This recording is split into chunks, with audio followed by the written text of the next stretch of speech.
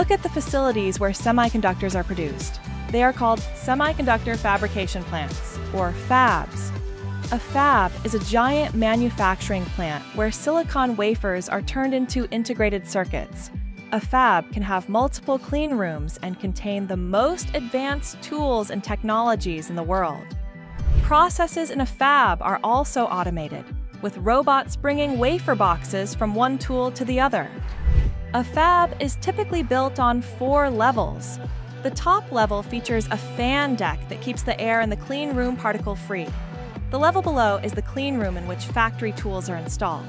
Below the clean room is the clean sub-fab level that contains thousands of pumps, transformers, power cabinets, and other systems that support the clean room. Finally, the last level is the utility level in which electrical panels that support the fab are located. The fab is amazing not only because of its size, but because humans work with robots to drive efficiency in the semiconductor process.